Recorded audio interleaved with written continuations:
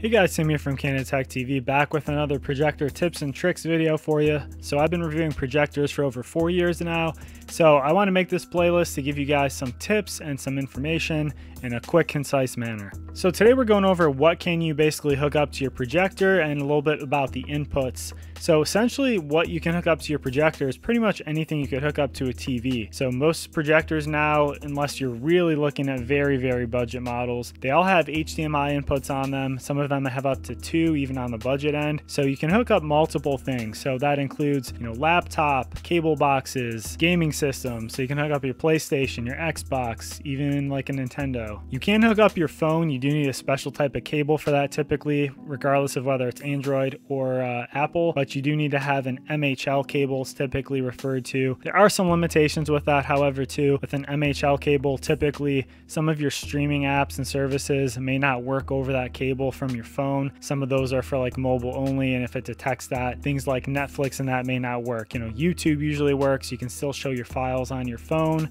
and your own pictures and things like that, but just a disclaimer there. You can also hook up things like a DVD player. I think I mentioned your Roku, things like that, Apple TV. So that's all cool. You also do usually have like a VGA cable still, so you can hook up if your computer has, some older methods, doesn't have HDMI. And a lot of these will also have a USB port as well as like an SD card slot. So you can also hook up and put in your media that way. That way, if you have any movies on those things, or, you want to do a picture slideshow, you can use that as well to access that. Most projectors too have an audio out port, so with that you can basically use an aux cable and just send your sound out to an external speaker. So you can hook up external speakers, and then you can greatly improve your audio as well. It can just be a simple speaker, like a small portable one that you've got, or you can hook it up to essentially like a sound bar or some computer speakers that might even have a little subwoofer, and that will greatly improve your audio coming out of the projector as well. Now I have another video on that, so if that's something you're interested in, I talked a little bit more about that here in the video popping up. I'll also have this whole 2-minute playlist of projector tips and tricks popping up here at the end, so be sure to check out all the other videos. But like I said, I review projectors on this channel, have a bunch of projector content like this, so if this is something you're into, definitely hit that subscribe button down there below, like the video if it was helpful, and I'll see you guys on the next one.